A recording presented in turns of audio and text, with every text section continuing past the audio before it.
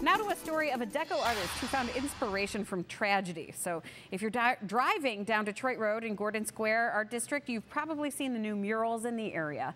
Matt Sweeney was one of the artists chosen for the project. He's known for his realism, but the inspiration behind this piece comes from an all too real circumstance. Austin Love brings us his story.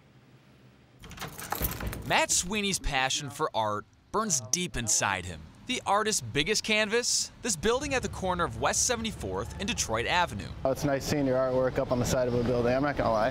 His inspiration? Any great piece of art really has to come from your own personal experiences. An abstract piece that comes from an all too real experience for Matt. You know, when I think about this neighborhood, I can't help but think about that time in our lives, you know. It was early in the morning. Matt and his wife were sleeping when they were woken up by their dog. I walked out the back and there was maybe 30-foot flames, and you know, we had just enough time to get out. A fire that started in their neighbor's house quickly spread to theirs. I think at the time, you know, obviously it was devastating. Pictures, artwork, memories, gone in a flash. My wife and I have been together since we were like 12, so there's photos that you can't reprint. 3 years have now gone by.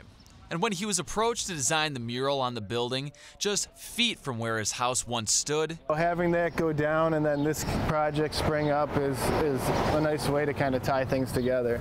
He drew from his personal experience for inspiration. I wanted to tie in the feeling that, you know, maybe falling apart, but is, you know, still having something to hold on to. I guess, for instance, this one being my wife.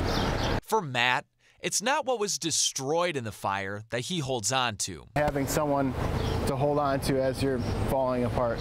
He holds on to what came out of the flames. Austin Love, Channel 3 News.